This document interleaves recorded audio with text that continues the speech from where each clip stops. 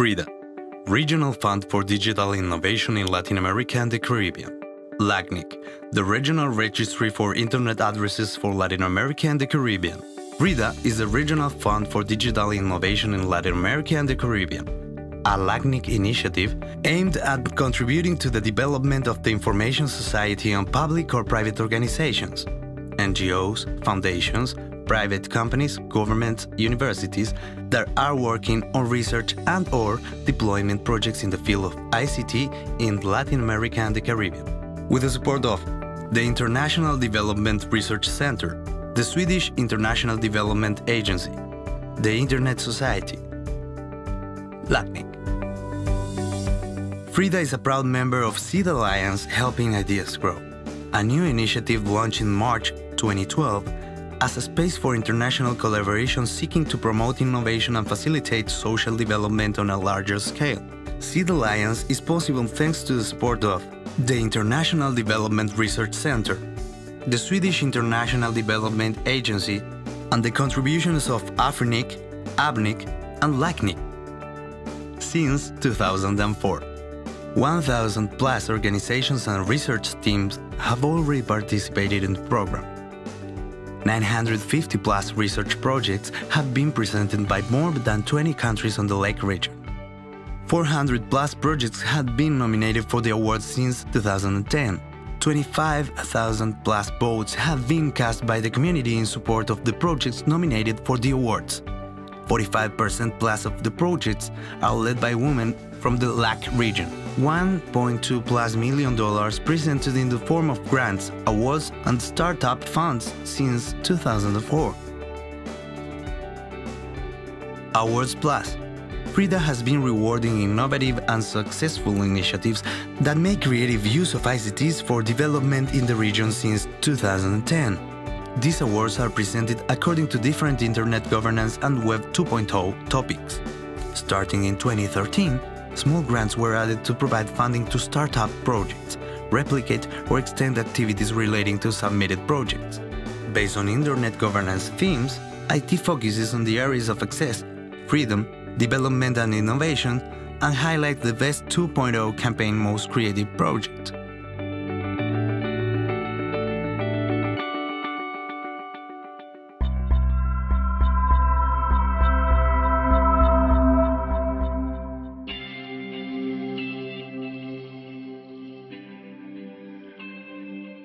The project Unique Health Digital File, EDUS, by the Costa Rican Social Security Service has been created in response to the needs of the public health institution and has been translated into health technologies, safeness, and quality in every clinic practices, as well as warmness and humanity on its services.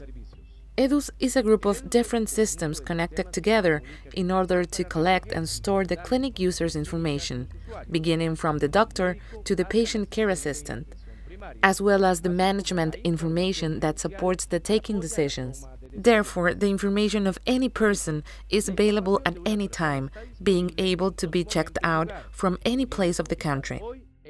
As part of this project, there's been an homogenization and standardization of the assistant processes included in the different levels of the provision of services, beginning from the first level of assistance, which is basically composed by patient attention programs divided differently related to the people's needs.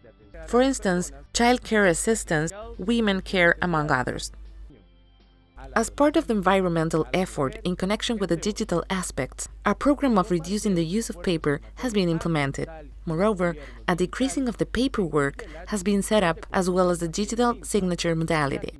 Due to the particularities of the Costa Rican health system, this mega project involves some special characteristics, such as the conforming of a developer's team and a starting up team. In this project, a great importance has been given to the role of the user. Among the advantages of the provision of services, we can find the possibility to integrate the technical aspects with the practical aspects, that is, knowing how things are done, known as the know-how, and the inclusion of the daily assistance procedures into the inner technical development of the project. People show no resistance to this project due to the fact that changes on the daily routine are avoided. This project responds only to the user needs. The users are not being obligated to adapt themselves to an unknown system.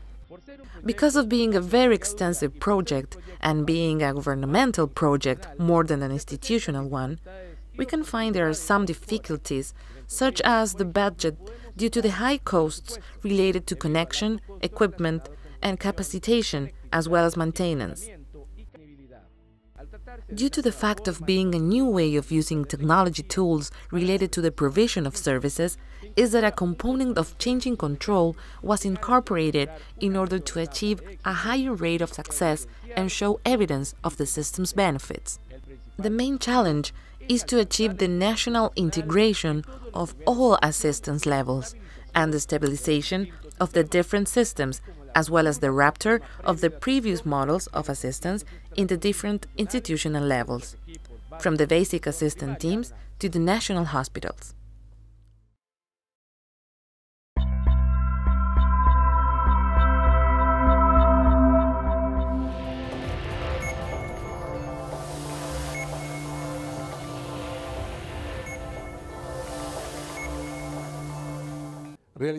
We created this project because we noticed that people with low wages in Brazil had no possibilities to access to the internet at all.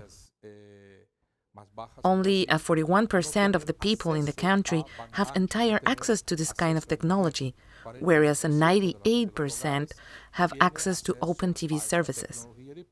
This is the reason why we created a convergent technology, so they could have two possibilities to download files, have radio stations and telecommunication channels. We have to overcome big challenges for making this project succeed, because we have to deal and work with the convergence of different technologies.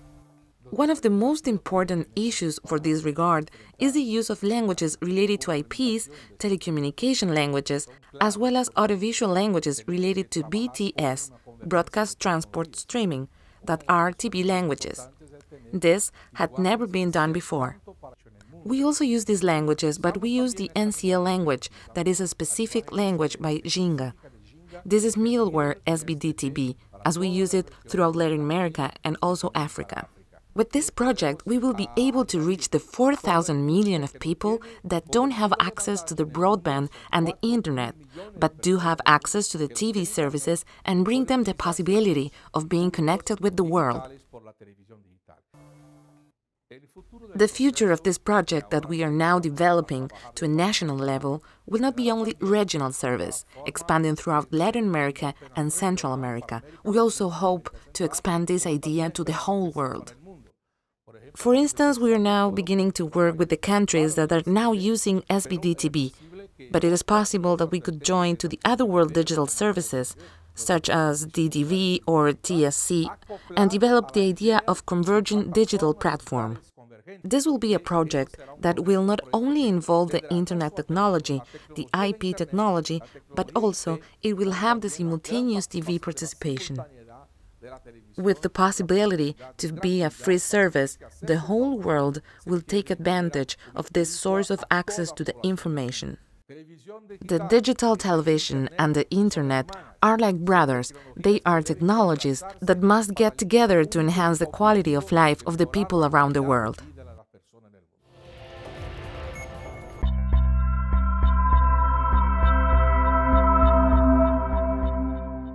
Linguo first came into existence for taking part in a competition of startups, technologies, enterprises.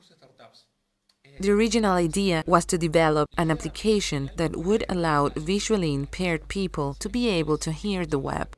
We didn't want a robotic version for this project, but a more human one. That is how we started adding some narrators and journalists for this application, which started changing to become something more global. Our friends often told us that this application would be really useful for them so that they could be continuously informed while driving, walking, or even being at the gym. Therefore, we decided to increase the functions of the app, but without leaving the original functions of this project out of sight. Nowadays, Linguo is targeted towards visually impaired people, as well as people who want to be informed while being in movement. The second challenge we had to face was the project diffusion. For that reason, we decided to take part in several technology contests. We were lucky to win one of them, organized by Google regarding to digital press. This made us popular very fast, and afterwards we got a big number of users for our app. Now we hope to reach more people through the FRIDA contest, and we also hope to help them and make the internet access equal for everybody. The most challenging issues for us, and at the same time the most important one, is to get financing. This issue is especially difficult for those business ventures regarding to technology and with its origin in Latin America. For an enterprise, this issue is the most important one. Why do I say this is the most important issue? Because having an endorsement would allow us to build bigger infrastructure and enhance our human resources in order to optimize the systems and the services for our users.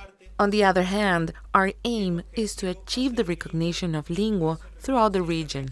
And we want it to be appreciated by the community as an application that is in permanent search for the innovation and for its caring character.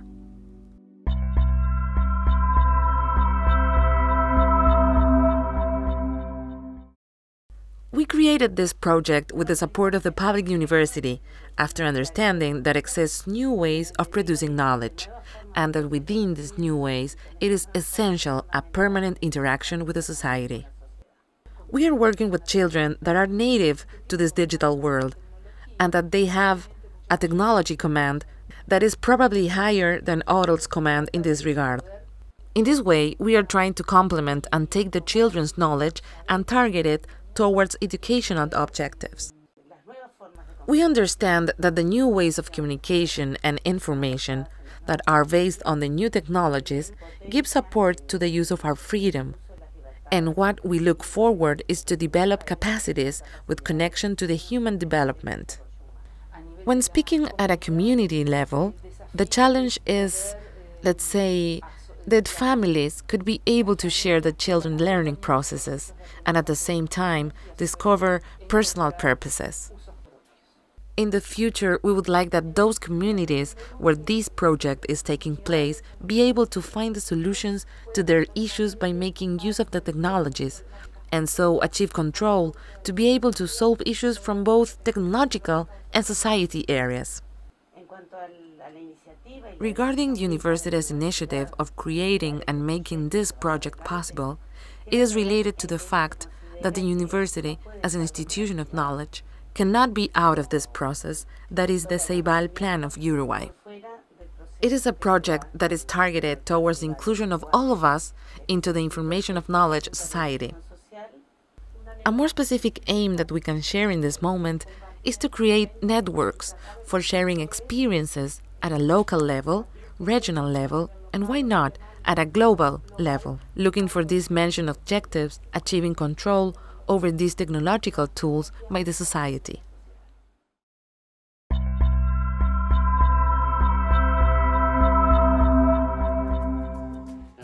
We created this project because we are visually impaired people that had always had troubles when trying to access to the books. Technology really opened the door for us to overcome this problem. With the opportunity of being able to use a computer adapted with a screen reader or scan a book and read it afterwards, we found an opportunity to access to the reading in an automatical way. In addition, taking the internet as a way to share resources and information between us and putting all these elements together allowed us to generate this project and also to work for solving the problematic that we face every day. Our principal aim was to guarantee that only visually impaired people would have access to this library in order to keep the author's copyright safe, and so create a project that would be able to grow over time. We started working with authors that supported us uploading their books. In Argentina, we have achieved to introduce into the law some exceptions to the author's copyrights in order to create accessible books. In the last few years, we've been taken as a reference in a negotiation that generated an international agreement related to the books for the visually impaired people. Due to the fact that this project began to grow faster than we thought, Another big challenge was that we didn't know if we could sustain this project and generate the economical resources in order to achieve all the things that we wanted to. For that reason, we had to be in permanent searching for the ways to sustain this project. We have to reach people using the possibilities that are given by technology. We have to look for the way to get to other platforms, such as mobile phones.